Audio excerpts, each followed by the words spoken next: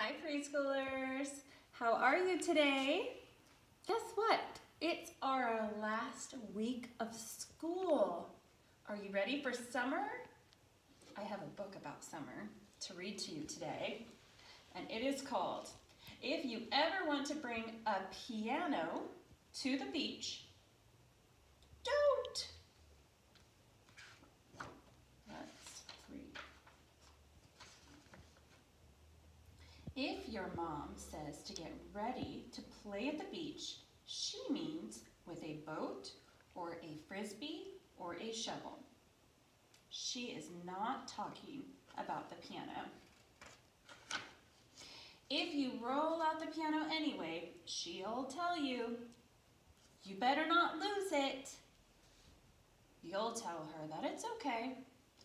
You will hold on tight to your piano and keep it neat and clean, and you'll even promise to push it to the beach yourself. Cross your heart. But on the way, your arms will get heavy. Then your legs will get draggy.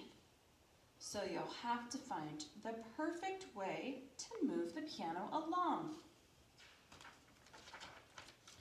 When you feel rested, you will push again.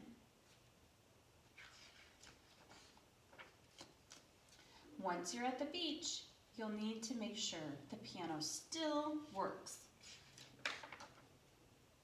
Finally, you'll stop for a lunch break. The seagulls will want to share your egg and cheese sandwich. Oh, she looks very mad. This, you know, is not good for the piano.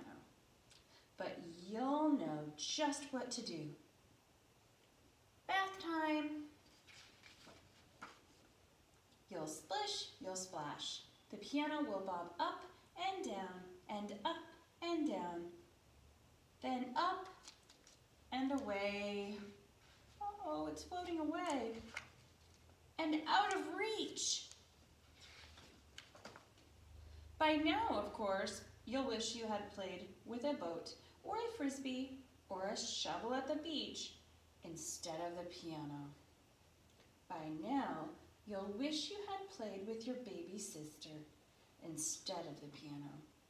You'll be so mad you will want to just go home. Well, here's what I would do if I were you. Borrow your brother's fishing line and cast it far, far out to catch your drifting piano. Then, when you reel the line back in, you might get your piano back. Or you might get a boat, or a frisbee, or a shovel. Yeah, if you ever want to bring a piano to the beach, don't. You might lose it.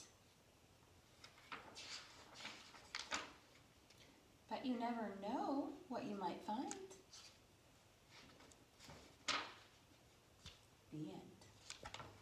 Have a wonderful summer, boys and girls.